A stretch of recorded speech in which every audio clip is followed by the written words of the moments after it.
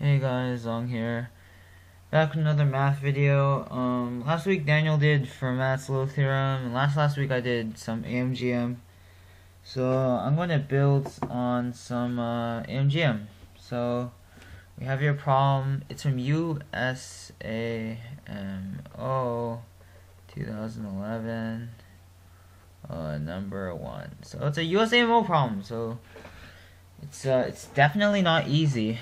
So let's just jump right into it. So if you want to try to solve it, pause the video and let's go. So let's take a look at this first, because this looks rather interesting. So you know what? Let's just expand this condition. So a squared plus b squared plus c squared plus a squared plus b squared plus c squared. Sorry, the lag.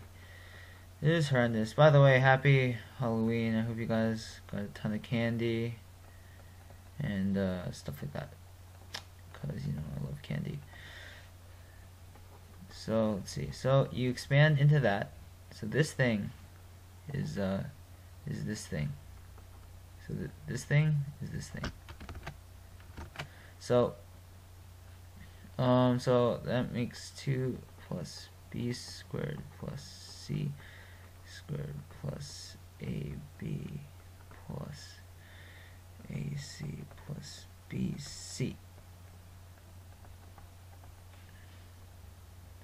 So a squared plus b squared plus c squared plus ab plus ac plus bc. Sorry it's going so slow. The faster I write, the laggier it gets. So we are left with this condition.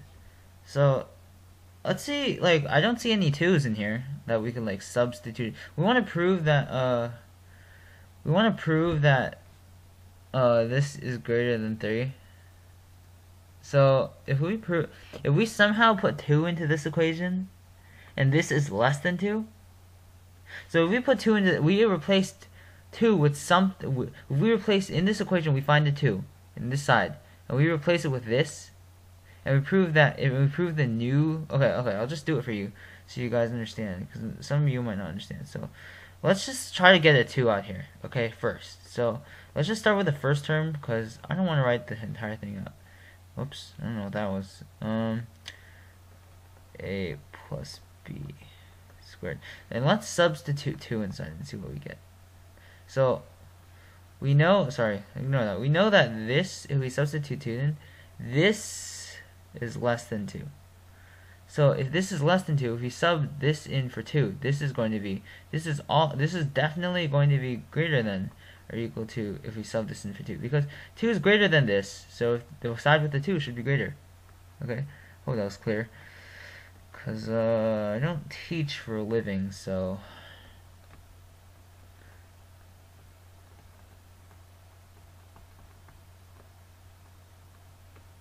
oh, oops, forgot the c squared, sorry. Over a plus b squared. So then, whoops, never mind. So this is less than this, okay? So we can prove, if we can prove that this is still greater than this, we can prove this is greater than 3. Is this greater than 3? If it's greater than this is definitely going to be greater than this. So let's try to prove, like, you know, there's 3 parts to this equation, but let's try to do something with this to see what we can do about this term. Because if you look at it, these terms all seem very, very similar. So if we find the minimum value of this term, this minimum value, the minimum value should be the same for the other terms as well. Because, you know, in the other terms, you just replace b with a and c with b, and you'd still get the same minimum value. So this minimum value should be equal to these minimum values. So we want the minimum value to be 3. So it'd be really nice if this minimum value would be 1, because then 1 plus 1 plus 1 is greater than or equal to 3. So if this is greater than or equal to 1, we've sort of just solved it. So let's try to solve that. So so let's try to reduce this. So I see a 2ab and a squared plus b squared, which is really cool. Oops, forgot the parentheses.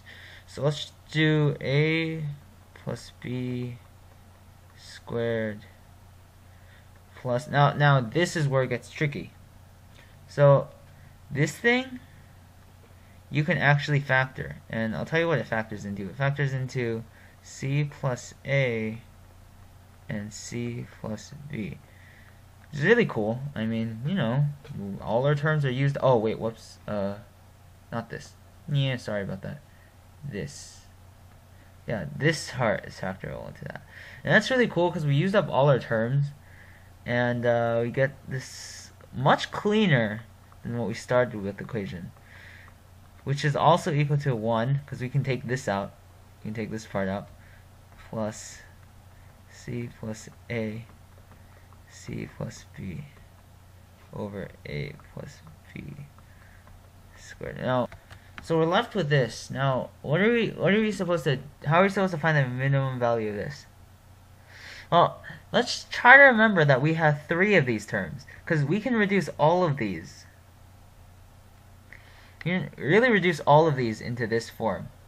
So we have 3 of these terms, except the only thing different between these 3 terms when we reduce all of these, so we have 3 ones, right? So it's 3 plus c plus a, c plus e over a plus b squared plus, and then you interchange these. You interchange the variables.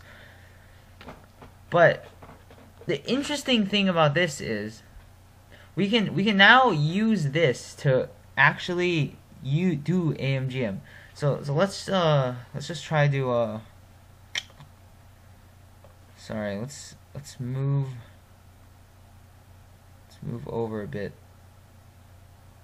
so we only get the essential stuff of the problem. Right here you get this stuff, so you need that stuff. So we can actually use AMGM on these 3 terms. So c plus a, c plus b, c plus b over a plus b squared. Oh, plus. I'll just use plus so it doesn't get too complicated. Let's see. B plus a, b plus c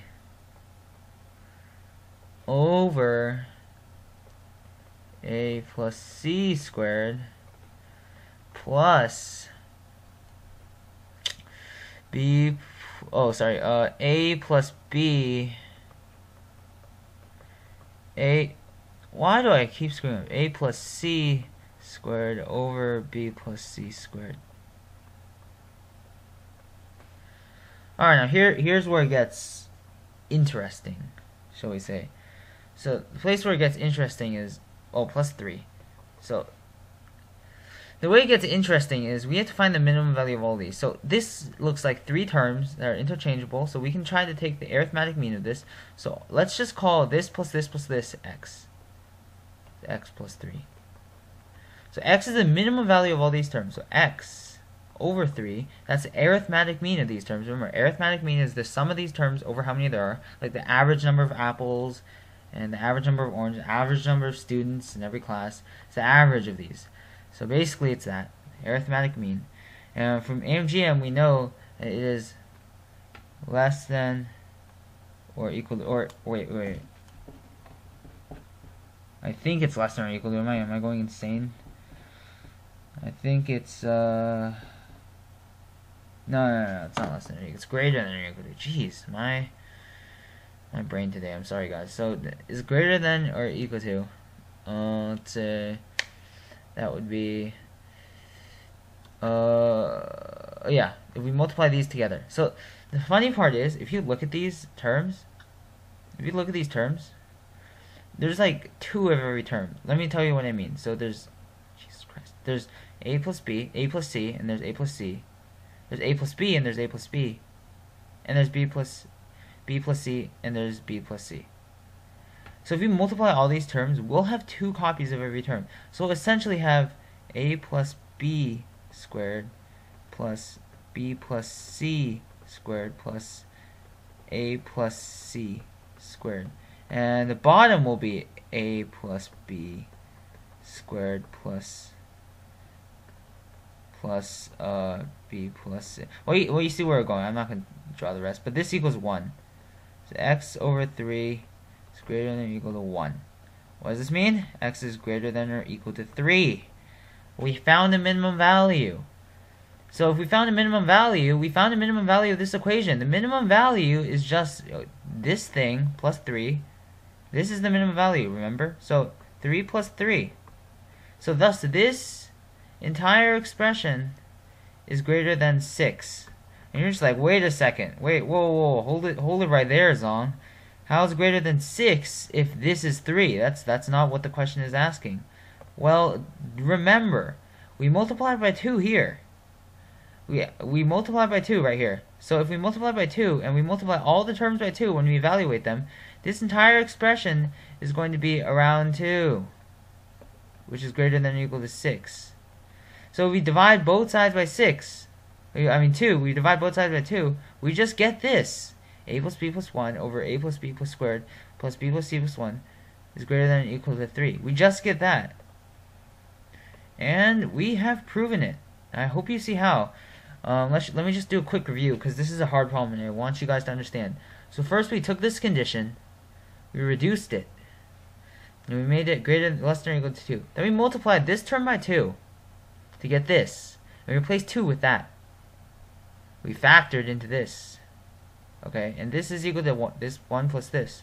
We did that for every single other term. We combined the ones and did that for every single other term. Then we used AMGM. We realized that the arithmetic mean of that is always going to be greater than the geometric mean of that. And we realized that the geometric mean of these things is actually 1 because all the terms cancel out. Which means that the least x can be is 3. 3 plus 3 is 6, so it's greater than or equal to 6. And when you divide by 2, because we multiplied this term by 2, we have to divide by 2 this time, you get greater than or equal to 3. So I hope that made sense to you. I know I was not on my A game today because I made a ton of mistakes that might have confused you. Just like, well, what the heck? Why'd you put a plus there? Why'd you put a negative sign there? I don't know. But I hope that made sense to you guys, and I hope to see you next. Hi guys, it's Daniel here, and today we're going to do a 1989 AMY number 9. And it says, one of Euler's conjectures was disproved in the 1960s by 3 American mathematicians when they showed there was a positive integer such that a bunch of numbers to the 5th power is equal to n to the 5th power. Find the value of n. Well, to start out, you can first try to do the problem yourself. Alright. Now to start this out, we can see that n is greater than 133. That's pretty obvious, since if n was equal or less than 133, then all this stuff is greater than 133 to the 5th power, and that's bad. So, but then what else can we do? We can't just like evaluate it or something, because that's not very feasible. So, looking at all these 5th powers makes us think of a theorem